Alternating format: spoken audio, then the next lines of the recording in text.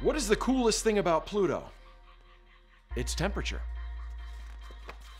That was easy.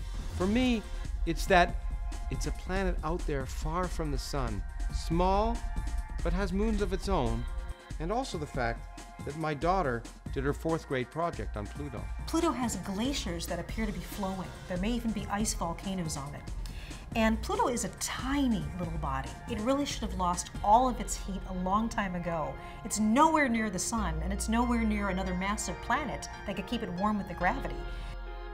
So we are really lost. We don't understand how Pluto could be so active.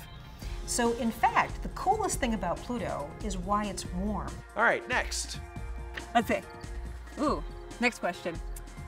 Why does Pluto intrigue us so much? Maybe because it's the farthest body out there that used to be a planet, but not anymore. Sorry, Pluto.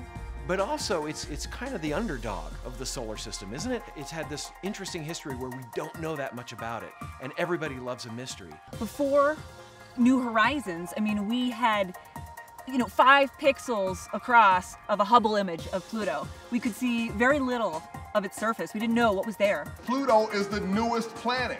We just saw it up close for the first time. That hasn't happened in a long time.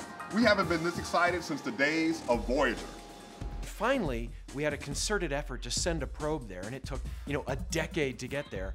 And then when we see it, it completely blew our expectations. That's a whole world there with mountain ranges, with frozen seas, just covered in ices, rocks, things that we had never even expected. No one expected Pluto to look like that. Everyone had their guesses, but of course, nature is always more interesting than our imaginations.